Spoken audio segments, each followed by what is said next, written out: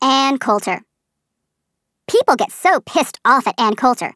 I hadn't seen her before, but when her name is mentioned in my circles, motherfuckers go off. I realized I needed to do some research. Generally, I'll read anything and agree somewhat with anybody, even extreme and stupid points of view, because anyone who can get it together to write a book is kind of cool. And the worse the author is, the more I enjoy it. It never fails to capture me in a web of desire. I got that "you got me at hello" feeling when reading the foreword for Slander, written by high-ass junkie pill popper Rush Limbaugh. I can't believe he was able to put sentences together while on all those fucking drugs, which explains his chaotic and disturbing point of view, and therefore makes him an incredible idiot savant.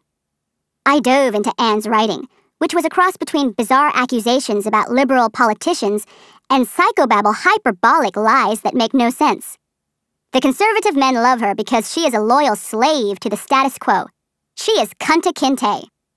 As well as betraying her gender as a notoriously anti-feminist woman-hater, she is also racist, homophobic, without compassion, inhumane, arrogant, dishonest, contradictory, not funny, has an arguing technique that compares closely to "I know you are, but what am I?", wears red leather miniskirts, and is just plain fucking wrong.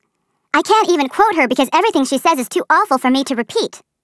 All this, and she isn't even hot. If you're going to be wrong, at least be hot. I'm guilty of some of the biases that Ann has, only in reverse. My prejudice against and hatred of the establishment, the judicial system, anti-abortionists, racism, misogyny, the joining together of church and state can have me spiraling downward out of control, and maybe my facts could be discounted and I could be called a liar as well. But I don't give a shit, because at least I'm hot. I know I may not be pretty in the traditional way, but players line up around the block to make some time with me. Even when they aren't getting it right then and there, the line is just for the wristband, yo.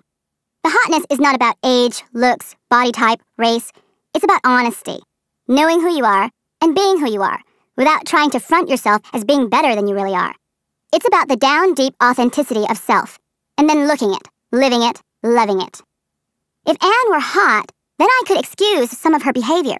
She only goes to the safe end of her sex appeal, ever so slightly flossing a North Beach leather mini with her long legs and crazy anorexic body. If she had some integrity, she would go get some straight-up fat silicone titties and part her blonde hair in the middle, take a pair of Velcro rollers, and make those stripper forehead curls that make the boys say, "What's up, shorty?" If she had blonder, bigger hair, that certainly would add credibility to her conservative politics and her upper-class, robotic, bigot, never had any shit come down on me like a hard rain, so why should I care about anybody but me values. She can't spit her ignorant, angry rhymes successfully with that beige lawyer lipstick. Ann needs to get some Revlon cherries in the snow, the hoe's lipstick of choice. She's a hoe in sheep's clothing, and it's about time she told the truth, the hoe truth, and nothing but the truth. There's nothing wrong with docking cock for the things you believe in, but don't play the thinking man's bombshell with me. Because Ann doesn't think, and she's nowhere near being the bomb, I just wish that she'd detonate and explode. But the only way she could blow up is to face the 70s porn movie dick-sucking muzak and own up to her political prostitution.